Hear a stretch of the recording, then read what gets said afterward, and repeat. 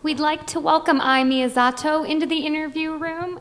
Congratulations, a great week for you. I know not quite the finish that you had hoped for, but just take me through that day, and it was pretty exciting for all of us golf fans out there to watch what was a great battle between you and Stacy over those final 18 holes. Well, it was a lot of fun out there, you know. I was, 4 shots ahead from Stacy, but she played really solid out there, and then I played really good too. 20 under on this golf course, it's really good, I think, and overall, just I had a good day. I felt a good feeling, and my play was really solid. Just the one bad shot on 16, and it was a little disappointed, but one bad shot in this week, and just not bad. I'll take it. So it was a really fun day.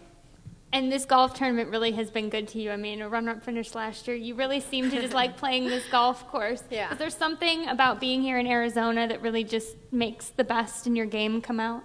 Well, like I said earlier of this week, I have a home in Phoenix, and it feels like a, second home over here. So it's just nice and relaxed out there, and it's just so comfortable to playing in this tournament, And also I have a great memory from last year.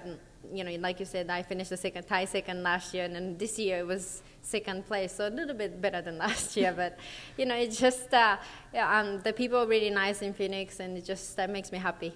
And you've gotten off to a really good start this season. You've been playing really good golf. How good do you feel about your game right now, just overall through these first 2 events that you've played? Well, my game is in good shape, I think. I made a lot of birdies out there today, and seems like my driving distance is a little bit longer than last year, and my putting is really good, and I really control myself really well out there. So only 2 tournaments finished, but I'm feel good.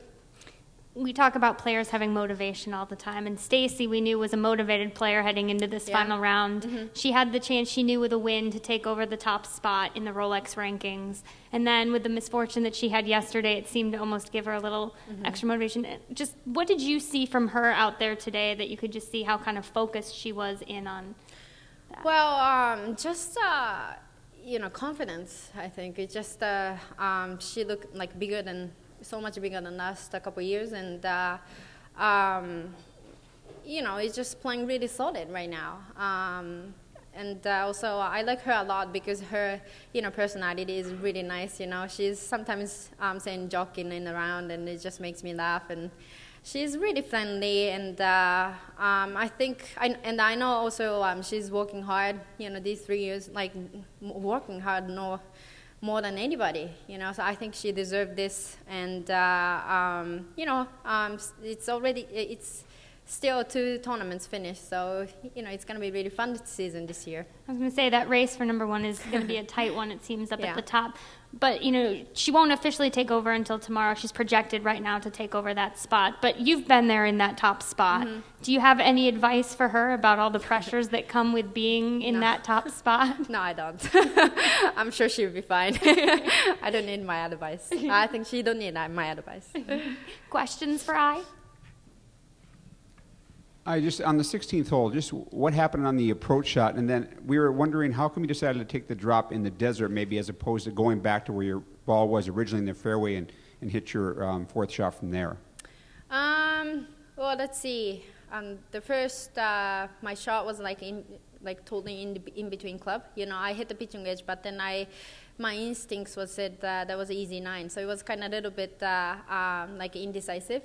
And that's why I pulled my shot, and I went there and I take a look around, but it seems like not easy from anywhere, and I decided I take a drop in almost like in a bunker position, and I thought just that we had a little backstop behind the pin, so I thought I can make a stop a little bit more, but it was kind of a little plagued when I dropped, so it was hard, but it just happened like that. It's just a little unlucky, I thought. So I'm just get over it.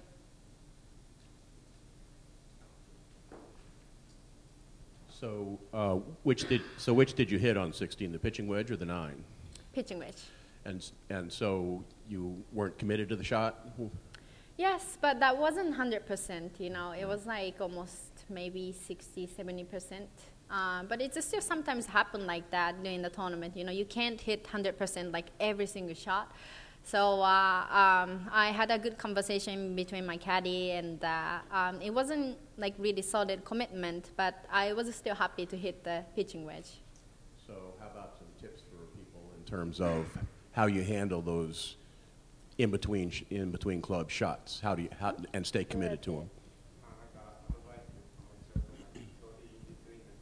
Oh. Well, just if you're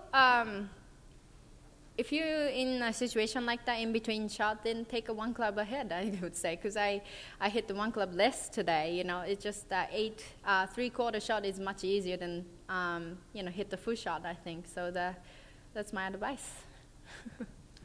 Were you surprised the ball rolled as far as it did? It hit in the grass and just kept going and going into the desert. Well, I saw the bounce. It looked to me, it was almost like straight bounce. I didn't know that it didn't, it went all the way down to the end. But I know the back pin, and there's no really space on the left side, so I knew it, though. Any more questions for I? Well, thank you very much. Thank you.